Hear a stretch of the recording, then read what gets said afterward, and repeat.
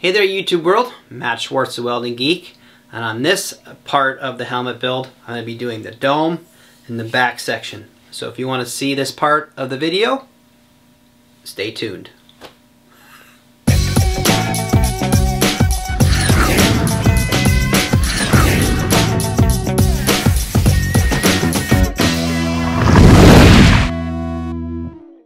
It's time to make a dome. I'm going to use my dome top template here. This will make half of my dome.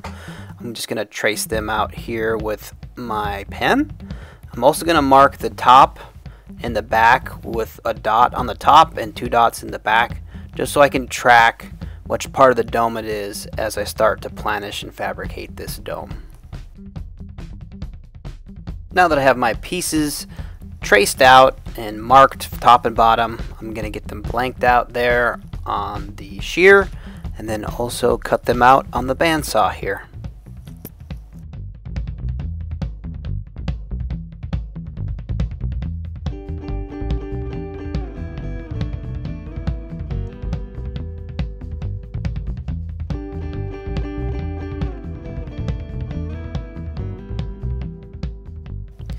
It is now annealing time. I'm going to use an oxyacetylene torch. Here the acetylene is set to about 5 pounds, and on the oxygen it's set to about 25 pounds. And this is just a cutting torch setup. What you do is use the acetylene without oxygen to coat the metal in soot, and this soot burns off at the temperature aluminum anneals. So as you can see here, I've got soot all over the aluminum. Now I'll go back and turn the torch on and add oxygen to it so you get the little feathered flames. Now when you're doing this, especially with the cutting torch, you don't want to kick the oxygen handle, because then the temperature just shoots up and you're going to burn a hole in it. You're just using the regular flame of the cutting torch, and you can see how the soot is burning away. And this is going to make the aluminum a lot easier to work with. It softens it up. Now after you get done doing this, you want to take it over to a water source and quench it immediately, and this will make it even softer. So the next step here now is I've got a sand bag. This is a leather bag filled with sand, and I've got plastic mallets. And what I'm going to do here is start beating the tar out of my piece of metal. I'm also going to use the stretcher here. You can see how it pulls the metal apart, and the shrinker pulls the metal together on the edges to start forming my dome, getting the metal to form in the direction that I want to go. So I'm going to start shrinking here on the edges. You can see how it's gathering all the material up, and then you'll see here in a minute I'll use the plastic mallet to beat a strip directly in the center of the aluminum. And you can see how it started to pull the dome in the shape that I want it to go.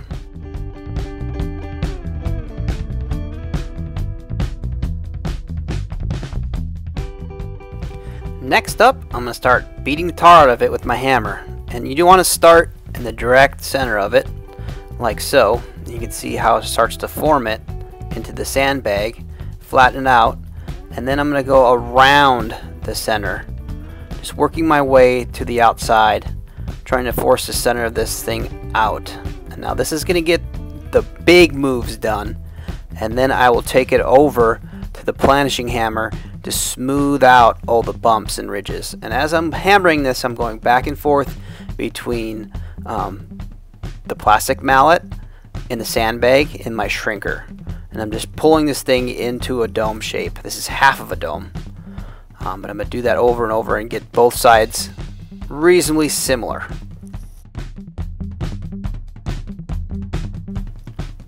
So this is our planishing hammer. And what it does is it basically, it's a hammer and dolly that moves us super fast. We've got a bunch of different dies on the bottom and some for the top. More so on the bottom. You can see how they go from a really tight radius to a really flat. Got some squares and some other shapes.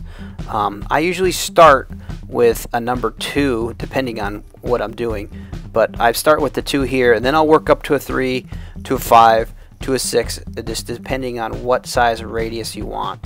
and you're just working around smoothing out the hammer strokes of the plastic mallet.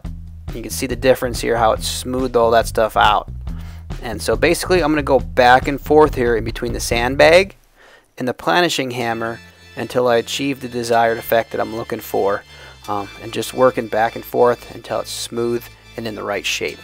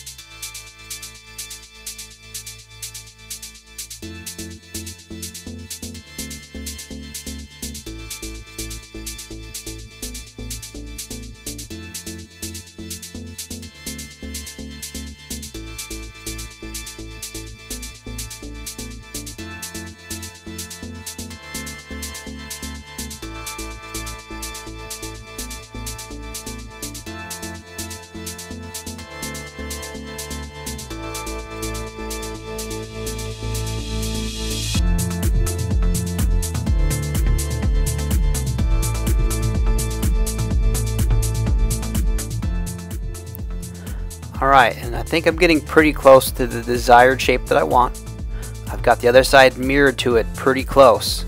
The next step in the process is I'm going to take it to my workbench and square up the edges so I can get the domes, the two halves, tacked together.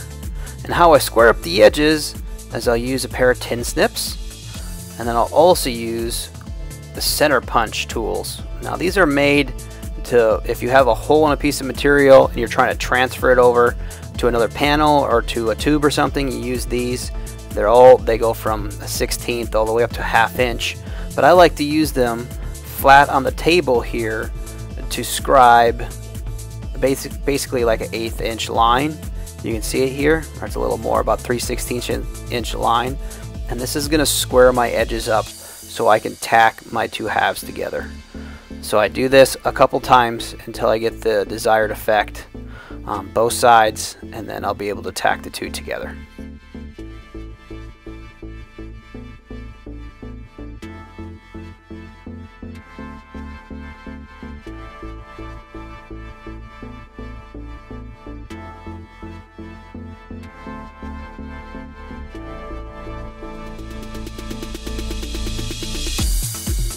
Now you can see here these are getting really close to fitting together. It's just not quite perfect yet though. So what I'm going to do is take my DA sander, dual action sander, put it on the setting where it just spins in the one direction, not both directions, and I'm just going to square these edges up a little straighter. And this should get it to where I should be able to fuse tack them together with my TIG welder.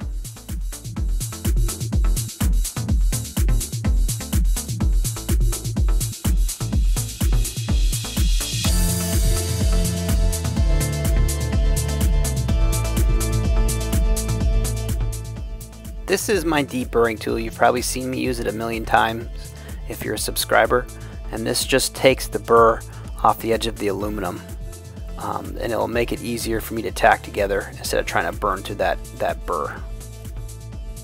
You may ask, what's a burr? A burr is like material left over after sanding. It's a very sharp, fine edge after you use a bandsaw, after you use sanding. There'll always be a fine burr on any material after cutting, and you want to get rid of this burr because number one, it can cut you, and number two, it's bad for welding.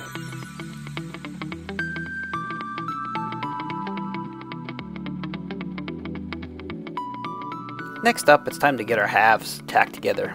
I have a body hammer here, and this is actually a knife cutting tool, I believe, but I use it to be able to get inside of in the crack, and to be able to kind of hard to explain, but get the edges of the material to line up when they're not cooperating. And I'm just using my TIG welder here to fuse tack my seam here because I'm going to gas weld it. Now many people have asked me why I use a gas weld on these seams. It's because it's a more pliable, easier sandable weld. It's just a lot easier to work with when you're doing a dome.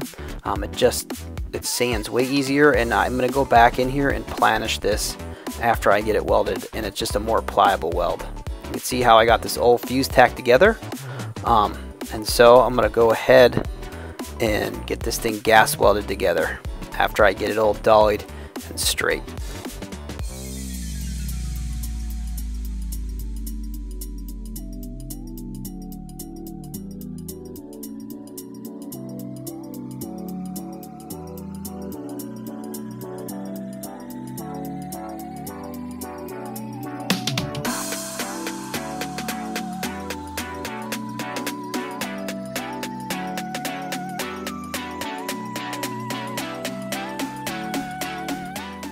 Time to weld this thing together. I have my flux here, which is it's basically like when you're TIG welding, you use argon as a shielding gas.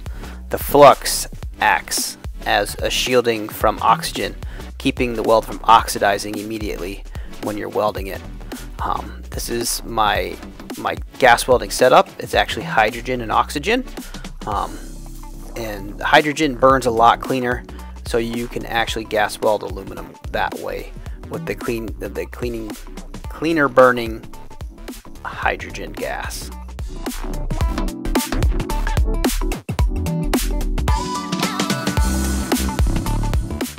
I'm using 1100 rod, which is just almost pure aluminum, and I'm just going to go through, stitch this thing together with the gas welding torch.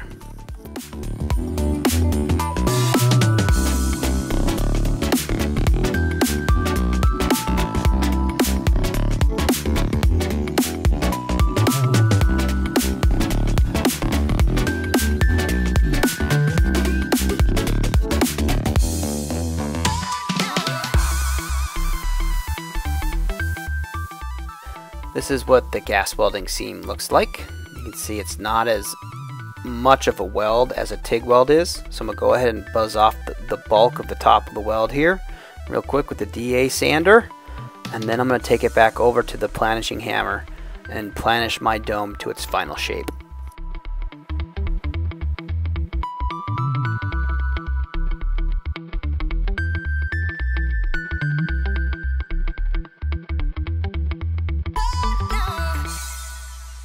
Planishing hammer is a tool that needs a lot of practice, just understanding how your metal is going to move. I'm still not the best at this, but I'm becoming more competent as I'm using it. So the more practice, like anything, you get better at it. So I'm really happy with how this dome came out, and it creates a really nice helmet. I'm excited about it.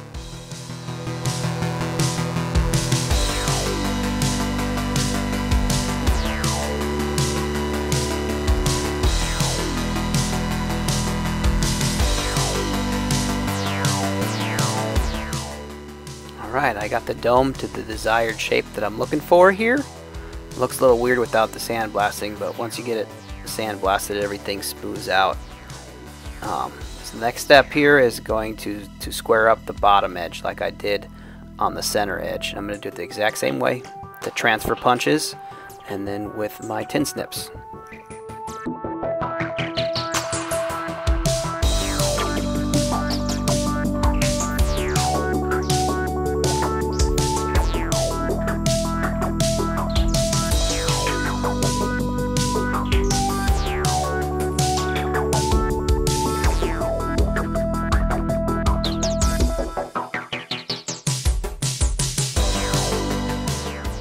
And just like with my center cuts, this thing is almost square, but not quite, so I'm going to hit it with my DA sander and get that final nice square edge that I'm looking for.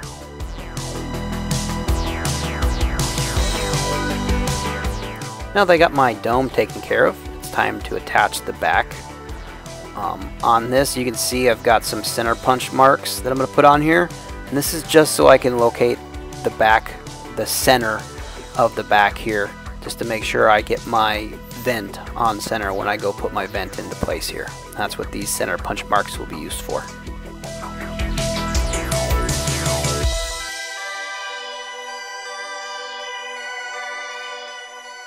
Alright, now I'm going to fuse tack with the TIG torch the back section onto the dome, just clamping it into place and fuse tacking it all the way across the back.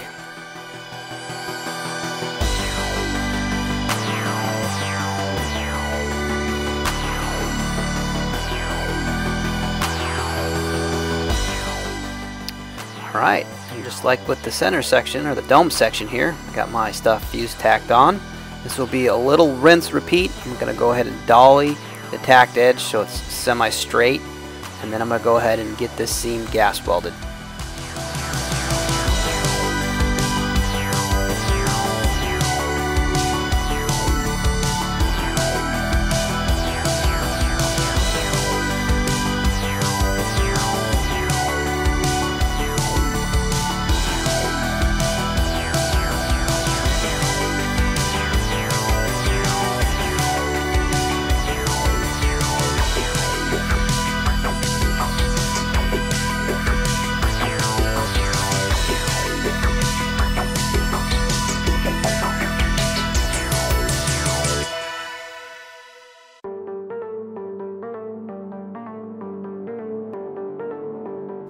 Alright, it's time to dress this weld off and make this whole dome look like one piece of metal. I'm going to start off here with the DA sander with the 120 grit sandpaper. I'm going to dress the weld and also like the dome and other spots of this that are high, just trying to blend out a lot of the imperfections in the helmet.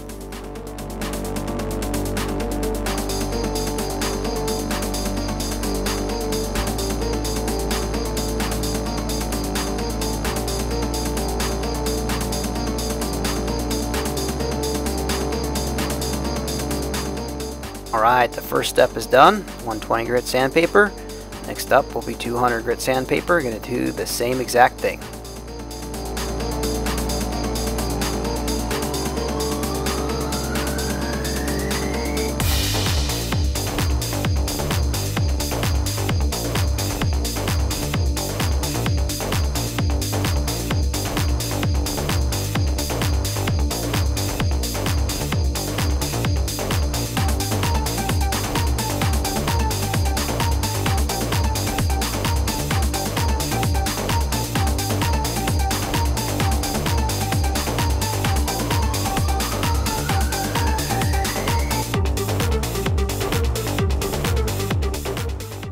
You can see that I've taken the blending out just a little further each time. I'm going to use this drum sander here made by Dynabraid, and this is going to smooth out all the sanding marks. This is step number 3.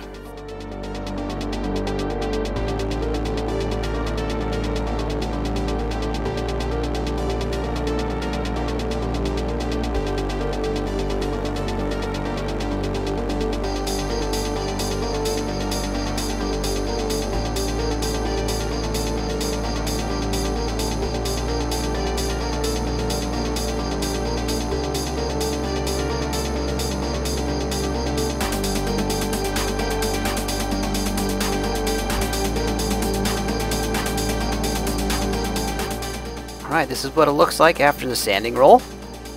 You can see a little smoother, just blending everything out. The next thing I'm going to do is I've actually got a couple pieces of foam glued together with some of the 200 grit sandpaper or 220 grit sandpaper, and I'm going to hand blend this all together now.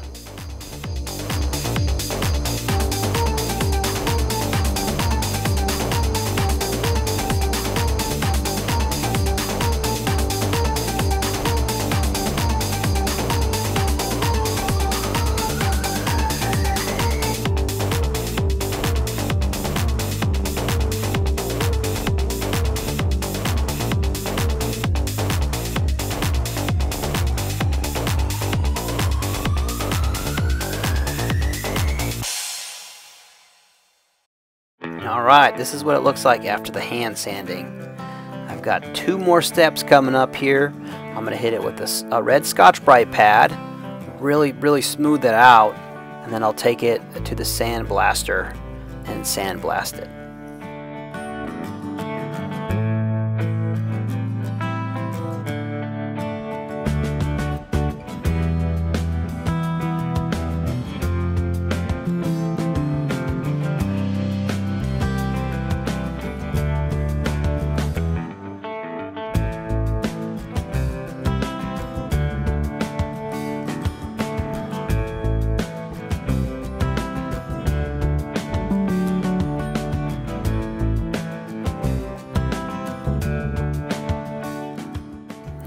Alright, here's the finished product after sandblasting. Looking nice and smooth.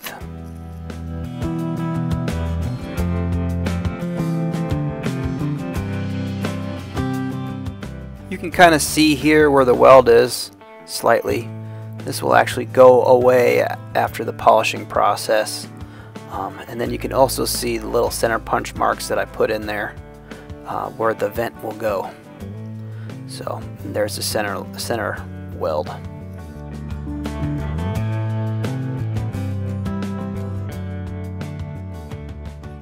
And alright, that was the dome rear section video.